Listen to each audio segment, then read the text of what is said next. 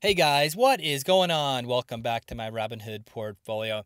Today I'd like to do a follow-up video from a video I put out yesterday talking about two different ways of trading the stock market. At one end of a spectrum, buy and hold strategy, buying a stock, holding it for the long term, typically greater than 1 year, without really worrying about the price of a stock over the short term. And at the opposite end of that spectrum, buying and selling a stock on the same day. Buying a stock low, selling it high, and trying to repeat that as many times as possible to magnify a return with a fixed amount of capital. And in between is sort of a hybrid strategy, buying a stock, trying to buy low, and then selling off high at a later date, maybe over a few days, maybe over a few weeks. And then typically doing a limit sell order, whether that is a 1% or 2% or 5% increase in the price of the stock, then trying to buy it back when it trends down a bit. That's kind of what I want to talk about, how I trade the stock market or how I add to positions that are currently in my portfolio. So typically what I do is I buy a stock that I think is going to have some good long-term performance, not only with capital appreciation, but also a dividend return.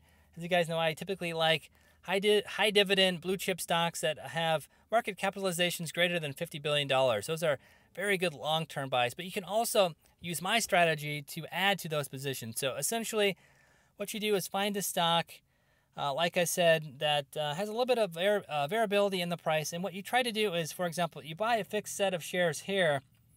Then when it trends up by a certain percentage, typically I try to do about 1% or so.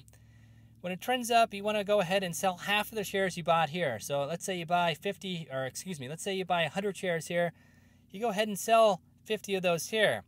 When it trends back again, typically 1% change in the price of a stock, but depending on the price of the stock, these thresholds will be a little bit different. For some stocks, it may be 1%. For other stocks, it may be 2%.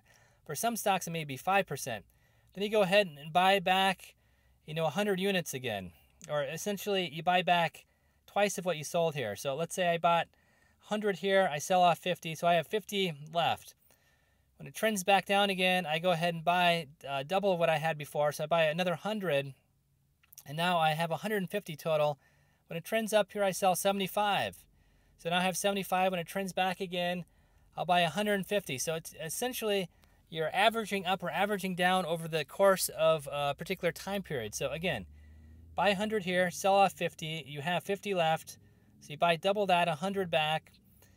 Basically, now you have 150 because 50 plus the 100 that you just bought.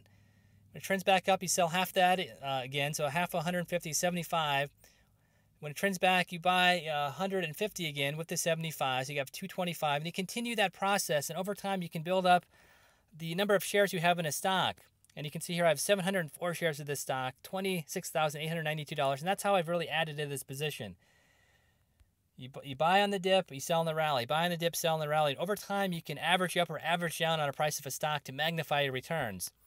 So again, you would buy, essentially 100 here, maybe sell off 50, buy back here, sell off, buy back, sell off. And really, it's dependent on the price movement of a stock. So typically, like I said, I put in a limit buy and limit sell order. So if I bought here, I'd just go ahead after I bought this stock at 37.72, for example, or 37.70 if I can keep the ticker straight here.